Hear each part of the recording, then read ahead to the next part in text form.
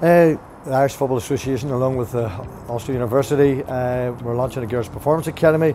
Fantastic new venture, very exciting for us. Most of the girls come in the under 19 squad and even some senior internationals, who can either be full-time or part-time students. They're going to go to be coached, get fitness work and do their own studies.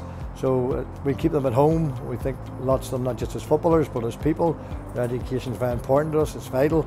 So we're delighted now with this venture to be launching our own performance academy with the girls. It fits naturally with all the other work that we're doing at the academy and at the Ulster University with the various underage squads who all train and practice there. Our fitness programs are based from there and we get the sports science support from the Ulster University. We're really proud to be part of the partnership with the IFA to look at the development of girls and women's football across Northern Ireland in the years to come.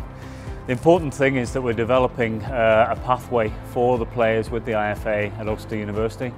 The important bit about that really being that the girls will be able to focus on their performance, be able to focus on their education and focus on their career opportunities as they develop. The girls will be able to come into the university on discounted points, be able to get a scholarship that's jointly funded by the IFA and the university. And all in all, it's a positive programme that over the next 3 years will build into substantial programme support for women's football and align hopefully very closely to the Under-19 UEFA Championships next summer. It's great to be here at the Ulster University to see the development of our elite girls from the juniors right the way through to the senior players, and with our new performance academy at the Ulster University we're providing full-time football and full-time education opportunities for the girls at the highest level, and hopefully in the next few years we'll develop enough players that they can actually go on to have professional football careers and represent Northern Ireland at the highest level in world competition.